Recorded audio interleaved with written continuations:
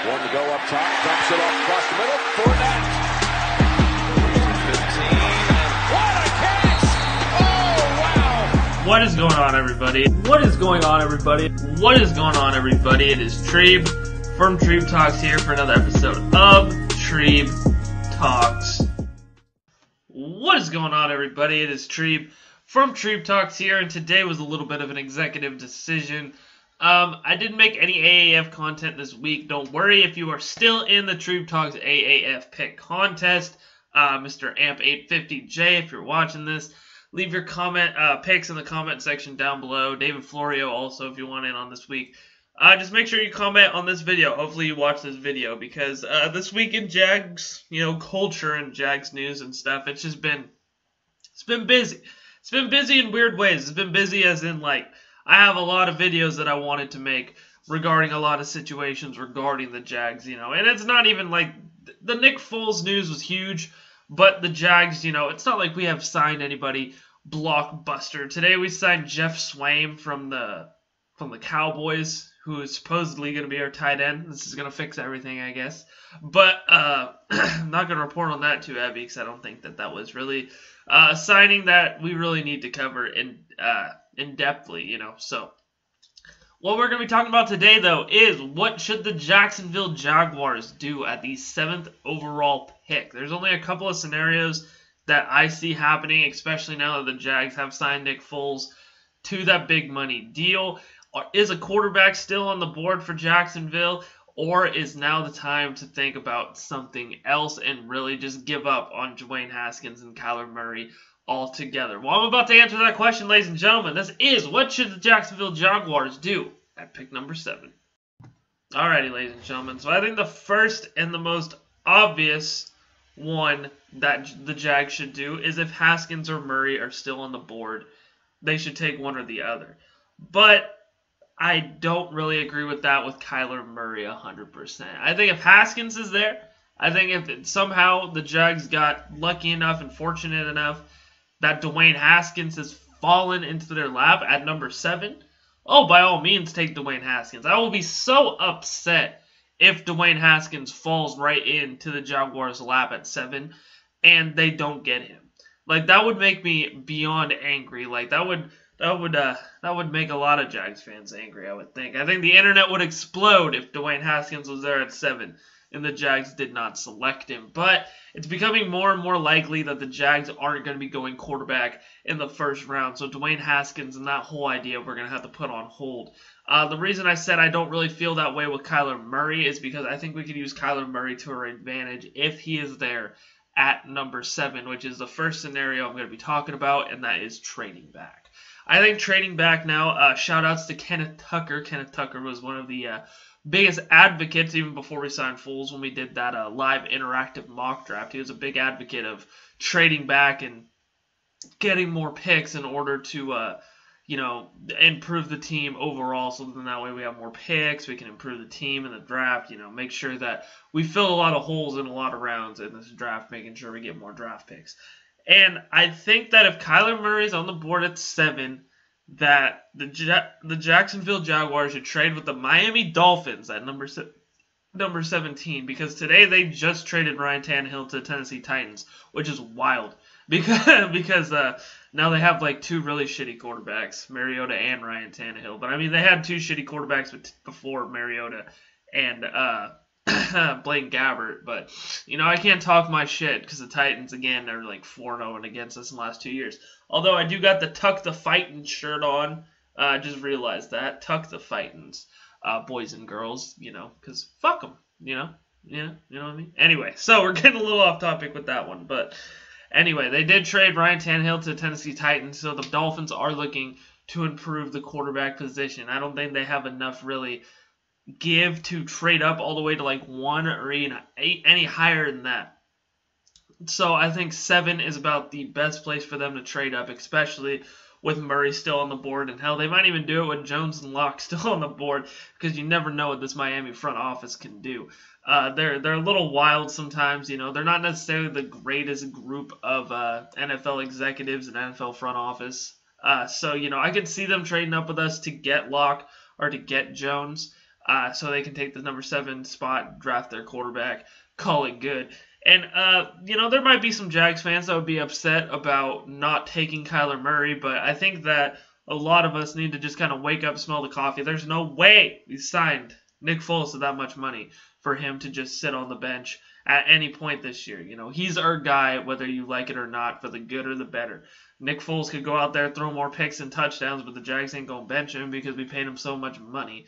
Paid him literal starting quarterback money. So, top 15, I think, quarterback money. So the chances of us drafting a rookie and really trying to bring him on is really unlikely in the first round at least. I think, like I said, I believe last video, in the second, third round, I think the Jags could target a guy like Daniel Jones or even like Tyree Jackson out of Buffalo, which he's going to be an exciting player, and I would not mind drafting him late at all. Will Grier as well. I've heard that name being thrown around quite a bit. So, the third round quarterback wouldn't be that bad.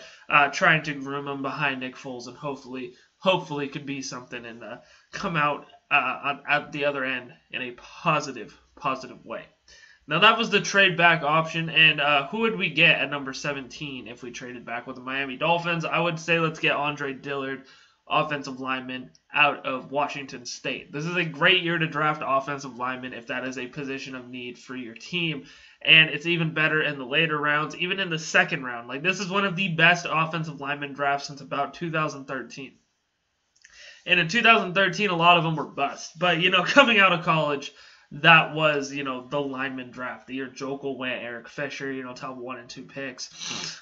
So this year, there's a lot of good O-linemen as well. I think there's going to be 3 or 4 of them gone in the top 10.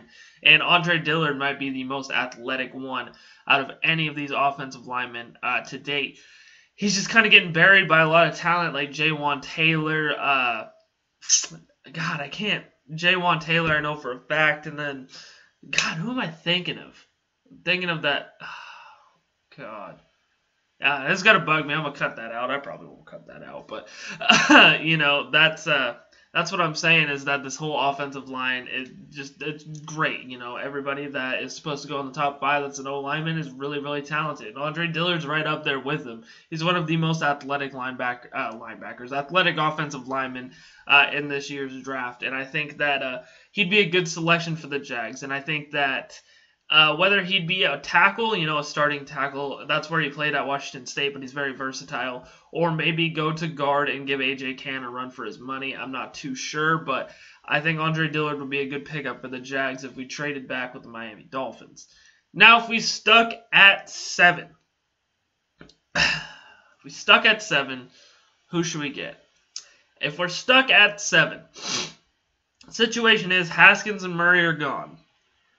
And you got Jawaan Taylor, who is getting projected quite a bit, or DK Metcalf. Those are the 2 guys that Jags fans and mock drafters alike are saying who the Jags should draft at number 7.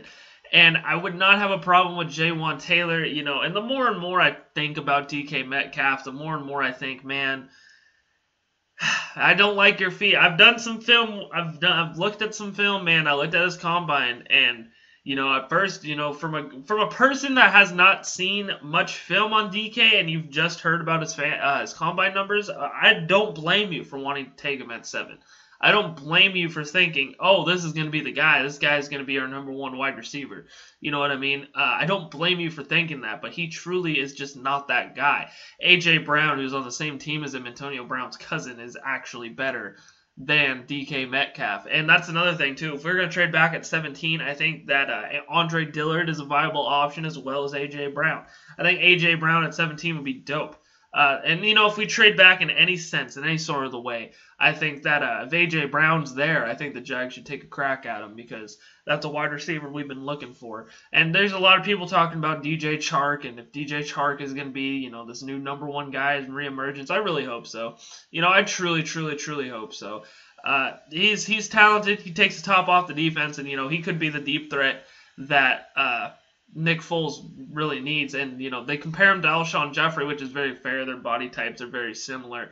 But he's going to have to catch the ball like Alshon Jeffrey if he's going to need to get that comparison. You know what I mean? So A.J. Brown's another guy, reliable. He has better feet than DK. And he'll probably be available at 17 as well, Not a lot of teams really need wide receivers except for, us and maybe a couple of other teams scattered in there. Buffalo really addressed their wide receiver need during free agency, so it's kind of curious to see what they're going to do as well. So, and again, in that trade back situation, hopefully get A.J. Brown as well as maybe Andre Dillard. But if we stuck at 7, those are the two names you hear thrown around the most, DK Metcalf or Jawaan Taylor. Now, I think Jawaan Taylor makes the most sense if we're just going to stick at 7 and pick somebody. Just rip that Band-Aid off of me, man. Like, literally, just rip it off because, I don't want us to draft an offensive lineman, but I know that that's what we're going to have to do. And that's what we need to do because we need to solidify this offensive line, which is already pretty solid if it stays healthy. And, make sure that Nick Foles is getting protected and gets the time that he needs to throw the ball. But, he's looking like he might be the guy at number 7, Jawaan Taylor. But there's also been some talks about some tight ends going number 7 overall. And, I hear a lot of people talk about saying no tight end is worth a top 10 pick, all this and all that. But, tight ends in this league, man, they're reliable. They're, just as reliable and just as valuable as a wide receiver. And there's 2 of them that are really good from the same team. Van Hawkinson, who I would not have a problem signing or drafting either one of those guys at number 7. I think that if you're going to be bitching about drafting one of the 2 best tight ends in the draft at 7 overall, you're really just being nitpicky because you got one of the best tight ends, if not the best tight end in the draft. And that's a position of need. I don't care about Mr. Swaim. He's not going to be our starting tight end next year. We're going to try and bring in somebody young. And Hawkinson is that young tight end, that young buck that's going to come in and hopefully be the starter. And that's another guy that I have absolutely no problem with the Jaguars drafting at 7. I think it comes down to Jawaan Taylor out of Florida, the offensive lineman, DK Metcalf, Ole Miss wide receiver, and then we got Ty Hawkinson out of Iowa. And, I think all 3 of those guys are viable options at number 7, but as of who I think the Jags should draft, I think the Jags should draft Hawkinson, but what do I think that they will do? I think they'll draft Taylor. And, I'm not necessarily against that. Like I said, we need to solidify this offensive line to really help the run game as well as to help Nick Foles stay protected, have time to throw the ball. So, I'm not against that. My dream scenario is to trade back with the Miami Dolphins, that Kyler Murray's still on the board, trade back with the Dolphins, and select Andre Dillard or select A.J. Brown at number 17. That is my dream situation of what the Jaguars should do in this year's NFL Draft. And that was what I think the Jacksonville Jaguars will do at pick number 7. What did you guys think? Leave your comments down below. Don't forget you can check links down below as well. You can like me on Facebook at Treeb Talks. Follow me on Twitter at Treeb Talks. Follow me on Instagram at Trey Vaughn Pixley. Also, if you haven't yet, hit that subscribe button. Click the bell icon so you get notified every single time I drop a new video. I drop new content on this channel 6 days a week. Ain't nobody outworking me. Those are just straight facts. Thank you guys so much for watching this video, and as always, you guys have a great day.